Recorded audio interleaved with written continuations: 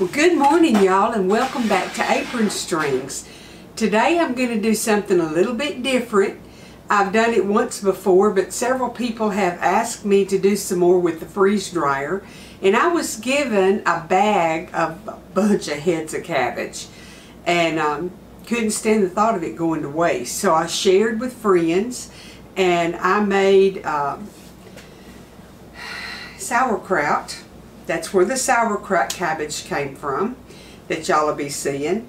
And I decided that I would put it in the freeze dryer, and that way when I'm making homemade soup I can just get a handful of the cabbage for flavor, or I can kind of stir fry it and use it that way. It'll be a little softer than if I had cut fresh cabbage when I reconstitute it or refresh it, but I'll have fresh cabbage. So I'm going to bring y'all over to the table. Troy always thinks of making things easier, and he got the little meat slicer out, and yesterday when I was making sauerkraut I cut it with a knife, and let me just tell you, my wrists got so tired, and he said, I think I can cut that with a meat slicer. So he's cutting it a perfect quarter or a little less of an inch slices, you know, and I'm straightening it apart to put on the trays to freeze dry. And oh my goodness, it's so fast and so easy. So I'm going to bring y'all over to the table and let you watch a little bit of our shredding it and getting it on the trays, and then we'll get it in the freeze dryer, and it'll probably take 40 hours. What Troy's doing, he's cutting the cabbage where I don't have to do it with a knife. He's doing it on the meat slicer. So I'm going to bring y'all over there close where you can see what he's doing. I'm getting it on this trays right here to go in the freeze dryer.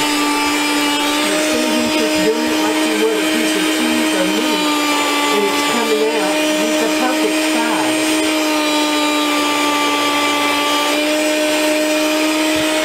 See, I have the bowl here of all of the cabbage. There's some more that he's going to have to cut, and then I'm going to get it on the trays and get it in the freeze dryer.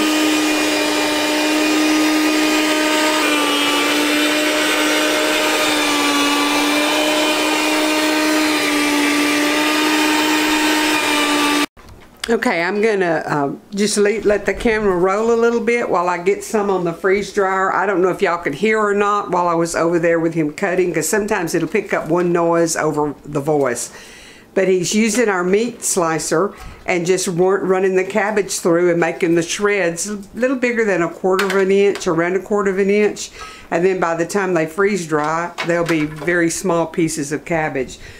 This is a silicone mat that you can get from Harvest Right that helps stuff not to stick. The cabbage isn't going to stick anyway, but I'm going to use it. So I'm just getting handfuls of the cabbage, hands full of the cabbage.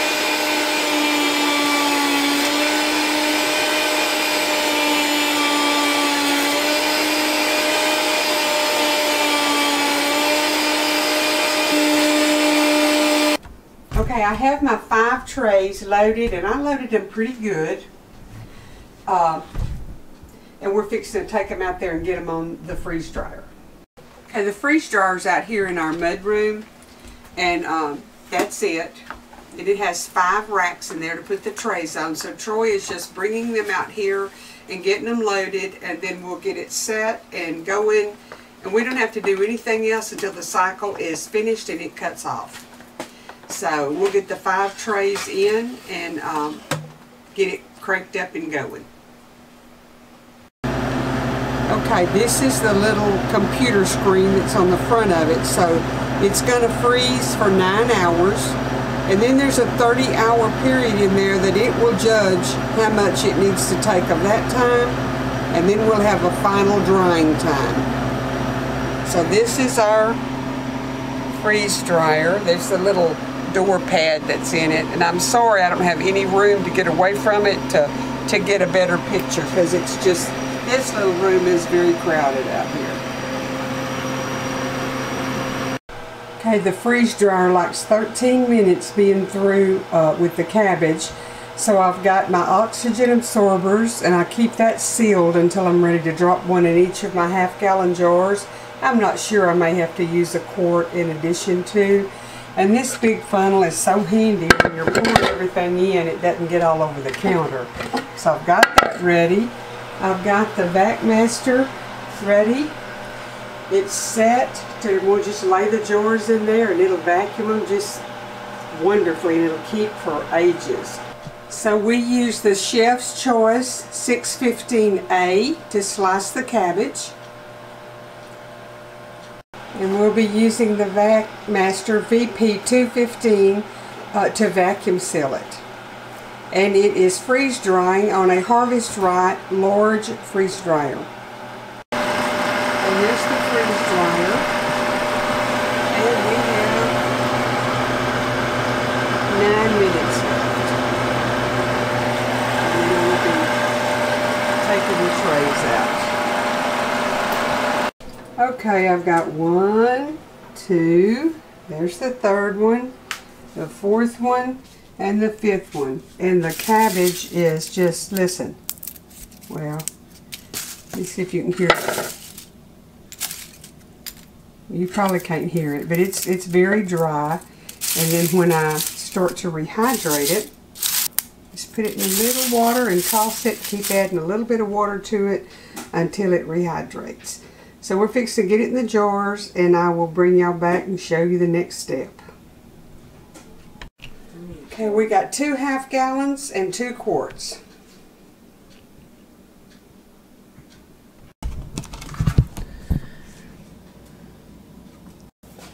Y'all, I'm so thankful to have this freeze-dried cabbage that I can put on my shelf. Now, probably what I will use this for is just open it and get me a cup or so and put in a pot of homemade soup or stew. I may rehydrate some of it to try to do a cabbage dish. I can make a casserole with it because it'll rehydrate really well. I'm just glad to have it. I'm going to try to get some cilantro and parsley and get a freeze, because we can get cilantro 3 bunches for $1. And the parsley, the flat leaf parsley, is not a whole lot more than that. So I'm going to do some parsley and cilantro. If y'all want me to bring you along, comment below and I'll let you see how that turns out. But, you know, I do can in several different ways. Some things I freeze. I prefer my purple hull and cream peas, butter beans, to be put in the freezer. But when I put them up, I shell them and I don't wash them. And I just put them in Ziploc bags and put them in the freezer. Now, my husband had an aunt, and she put them in a pillowcase and would twist it closed and set it in the freezer. I blanched everything until we went to Aunt Adeline's, and she told me, you don't have to blanch that stuff.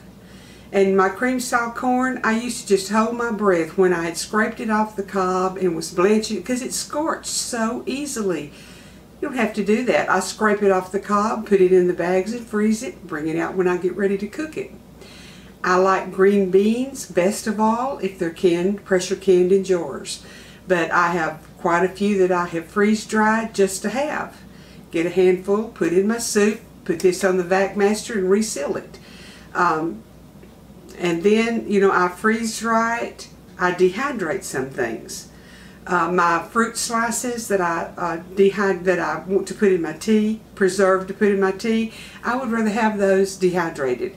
If I put them in the freeze dryer, they snap and break easily, like a little piece of styrofoam. And it's easy to break them when you got them in, and then you got that stuff all among your tea. So I really prefer the harder dehydrated fruit slices to put into my tea to rehydrate and use. But now you can freeze dry it and make powder out of it. So there's pros and cons both ways, but I have my preferences on different things. Before I got my freeze dryer, I did cabbage on the dehydrator, and it worked out perfectly. It turns darker than it does to freeze dry it, but it does work. So, you know, if a freeze dryer is not something that's in your future, get you a dehydrator and put you some stuff up dehydrating. There's a woman that I really like to watch, and it was, oh man, what is the name of her channel? I'll have to look her up. But she dehydrates a whole lot, and she's got lots of videos on reusing the dehydrated food, and I enjoyed watching her and learning from her. Now, if you think, I can't afford one, 2 of my Excalibur dehydrators came from a resale site. If you'll watch Craigslist and your things like that where they list people are selling used things, people get all hyped up about something and then they're not interested in it anymore and they get that out of their way. That's when you get a bargain. You might find you a good pressure canner on Craigslist or whatever that thing is in your area. There's a lot of bargains to be found. If you can't afford to get it brand new, watch Goodwill, watch your thrift shops, and watch the resale markets online, and you can get a good deal on what you need to put some food up for your family. I hope y'all are having a really good day today. The sun's shining, and that just makes things happy. The good Lord bless y'all. Come back in a few days and we'll have something else good.